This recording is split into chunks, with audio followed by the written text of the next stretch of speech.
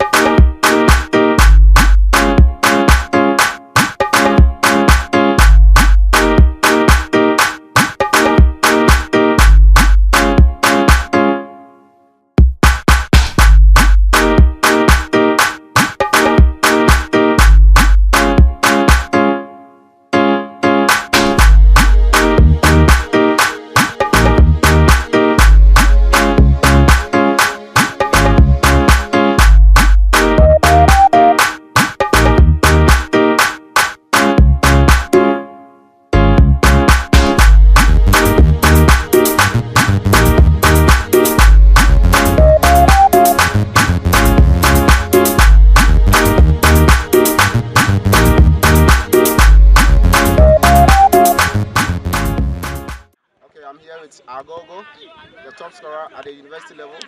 Agogo, what can you say about the performance being displayed so far at 2016 GUSA Games? 2016 GUSA Games so far has been very competitive compared to the other GUSA games that we've played. We were looking at the universities that came around. No university is a pushover. Unlike the previous ones that a particular university will play a particular university and you know who will win. But it has come with so many surprises, so many players, and the game is very competitive. And I must say that 2016 has been the most difficult GUSA games I've ever played. Okay, thank you. So what are some of the challenges you guys are facing at the tertiary level? Basically, combining soccer with studies has been very difficult. But you know, as professionals and as people who have the zeal to achieve whatever we want to do, we've not really relaxed. We are more focused on whatever we do. So I'll say it's been very tough, but with the introduction of these videos of games, we are happy that our matches are being sold out there, so that talents will be seen, and then people's whatever people have will be rediscovered, so that even right after university education, we can have our master's. So it has been okay. All right, thank you, Agogo. Thank you very much. All right. Due to the potential players we have here in Ghana, Africa, I decided that this year's games, university games, I'll cover more videos for the world to have a look at the soccer level in Ghana. For more videos, you can follow my link on YouTube for more updates.